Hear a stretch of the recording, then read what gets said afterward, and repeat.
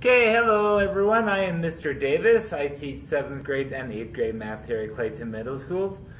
Many of you have me. If you have another teacher, we're still going over the same kind of topics. We're all working with each other here. Now, we're dealing with 7th grade math equations. Now, in 7th grade, the first thing we're doing, this is actually a review of 6th grade material, is solving one-step equations. They're called one-step equations because they solve them with one step. So problems such as x plus 7 equals negative 12. Now, in order to think about this kind of problem, think about some number plus 7 equals negative 12. Now, many students can do this in their head. If you can't, here's a method that always works. It's called the inverse operations, and you're going to be doing this a lot through middle school and into high school. To solve this, since you start with the answer at the end, the solution as it's called, you have to find what number gets you to that answer. So in order to get that, typically you would take a number plus 7. To go backwards, you're going to subtract 7. But if you're going to do it to one side, you have to do it to both sides. You subtract 7 to both sides. Now, positive 7 and negative 7 will cancel each other out and go away. We don't care about them anymore. We're left with, on the left side, an x, negative 12 and negative 7. Remember the rules of integers. When they're both negative, you add them together and keep it negative. If, for instance, it was negative 12 degrees outside and went down 7 degrees, it was at negative 19 degrees, which is very, very cold.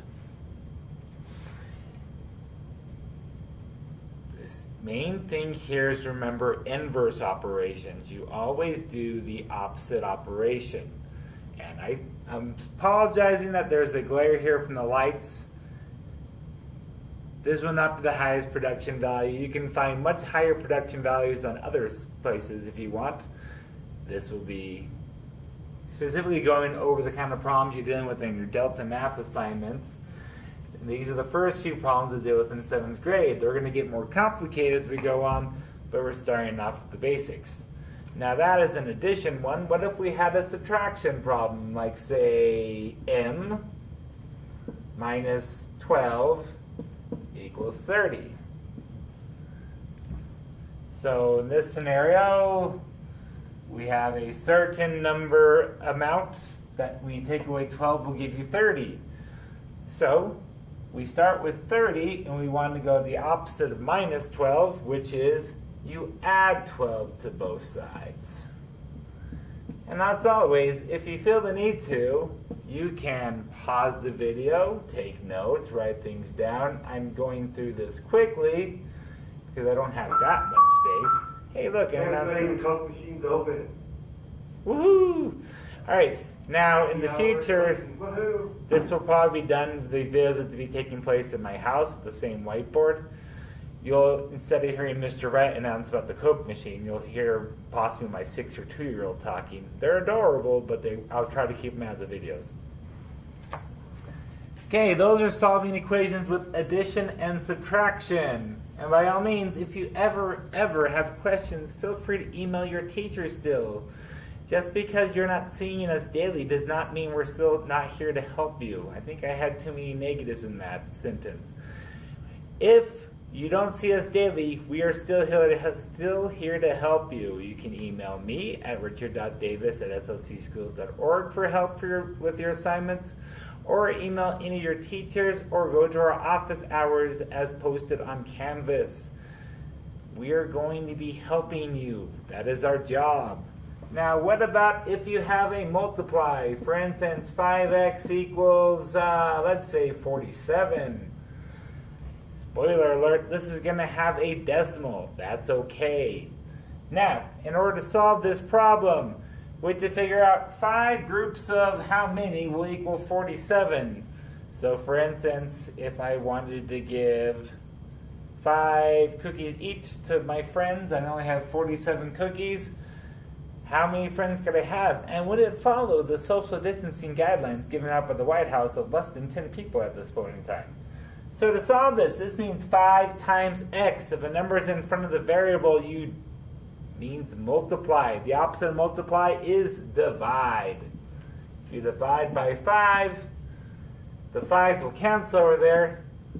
47 divided by 5 is, well, it doesn't go evenly, but 5 times 9 is 45, which leaves you 9 2/5 left.